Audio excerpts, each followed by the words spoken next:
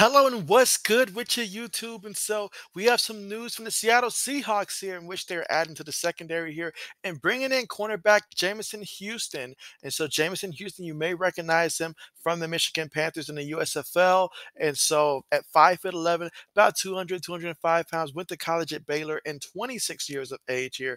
And so he actually does have a little bit of experience in the NFL previously. Back in 2020, he got to suit up for a couple games with the Eagles. I believe he suited up for like 3 games for the Eagles there. So a little bit of NFL experience there, but really took advantage of that USFL opportunity. And so now the Seahawks are going to bring him in, and we'll see what happens. We know the Seahawks, they do have a history for finding those diamonds in the rough when it comes to the secondary. So we'll see if Jameson Houston is the next in line of those Seahawks. And hey, if this can work out great, then that'll be perfect. Obviously, he's brought in here to try to add some depth here in the secondary. So he'll come in there and compete. And we'll see how things play out, guys. But speaking of competition, Seahawks this year is going to be all about competition there. As this year, no Russell Wilson. This year, Chris Carson had to retire due to that neck injury there. And so, yes, a lot of competition here and throughout. DK Metcalf, just how happy is he currently right now.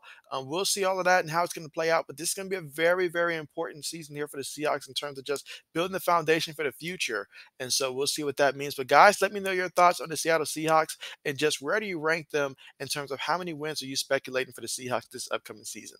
Let me know that in the comment section. Also, be sure to leave a like and subscribe to the channel if you're not subscribed already, guys. And with that being said, thanks again for watching. See you guys next time.